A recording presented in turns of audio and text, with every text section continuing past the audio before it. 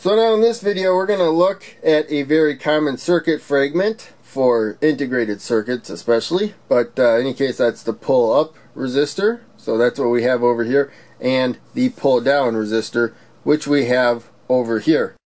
So now the reason for these circuits is the input of many integrated circuits, measuring devices and whatnot, they just look at voltage. They have high impedance, which means they don't let current flow through them. Maybe a very tiny amount trickles, but practically no current flows through them. They're just interested in the voltage. So the problem is that throughout the air, this screwdriver is picking up signals, I'm picking up signals, and it's creating voltages. And so the inputs can pick that up.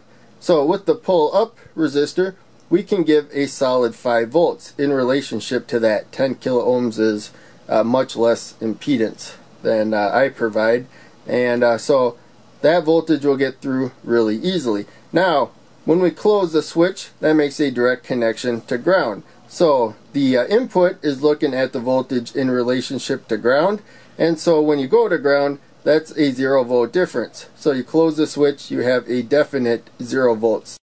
And so the pull down resistor does the same thing but opposite polarity, so it pulls the voltage down until you close the switch, and then you'll have a direct connection to 5 volts if you're using 5 volts. And so that may kinda sound bad because you're headed to ground ultimately, there's no resistance, but remember the input, whatever you're feeding it to, has high impedance. So whatever this is going to has very high resistance. It's letting practically no current flow through. So you can make a direct connection to that 5 volts no problem.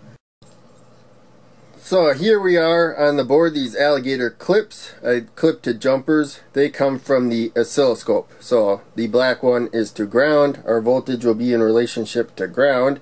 And you can already see some noise. But when I touch the probe there, then you can see we actually hit up to 5 volts, and each one of these squares is 50 milliseconds. I had to set that to get the display this nicely, but in any case it takes 20 of these squares before 1 second has passed. So in any case I'm alternating current about 60 times a second due to the household power around me bouncing off of me, the electromagnetic waves, which the oscilloscope can pick up really easily. So now for the rest of the video, this will look better if we set this to 1 square per division. So I just hit that button until we get there, and then you just turn the dial until it is 1 second right there. So now each square is 1 second. We're going about 1/20th of the speed. And I have the switch here and the pull up resistor. I'm going to set the oscilloscope to the pull up resistor.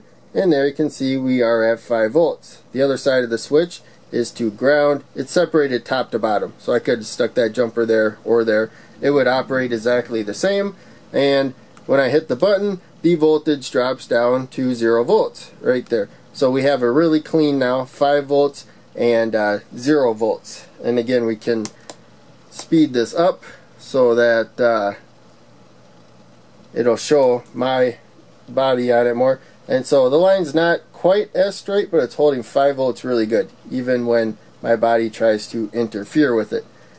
And we will finish by also looking at the pull down resistor. So 10K to the negative side of the supply ground, and we got the positive side of the supply directly connected to the top of the switch. Again, doesn't care whether it's left or right. The top 2 pins are always connected to each other. Bottom 2 pins are always connected to each other. It's when you press the button that they all connect. But in any case, you can see the voltage is being held down low, even if I try to throw it off with my body, until I hit the button, and then we get up to 5 volts. Really nice and clean right there. And there's the power supply set to 5 volts. So that is it. I hope you enjoyed. Make sure you check out one of the other videos that I'm posting. Click like, subscribe, the bell, all that, and give any comments you may have. Also, if you can donate to Patreon, I have links down in the description. That helps out the most. But just watching videos helps out a ton. Thanks to everybody that does that. I will see you in the next video.